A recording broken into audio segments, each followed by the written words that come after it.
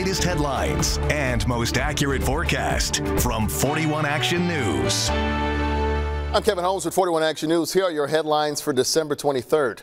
A Kansas City activist calling on the Justice Department to investigate the Fraternal Order of Police and the Kansas City Police Department. This comes one day after the Jackson County prosecutor dismissed an indictment against the owner of a tow truck company, all because of a recorded phone conversation between that owner and the police union president, Brad Lemon. The prosecutor claimed that call undermined the integrity of the investigation. Activists say members of the department and the union both broke the law. It's difficult for us to have the type of tenacious and courageous leadership if you do not have moral courage. We are in a crisis point in our city.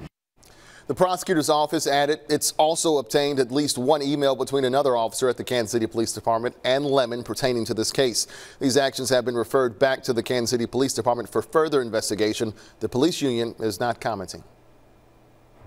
Later tonight, Kevin, I'm going to be monitoring the new data for early next week, New Year's week, Tuesday into Wednesday, right before New Year's Eve. We do have a potential for heavy snow, maybe some snow, mixed with ice and rain. So we do need some good precipitation. So hopefully this comes together, gives us some precipitation. We'll just have to see if it creates problems with it. 17 degrees tomorrow morning to start Christmas Eve.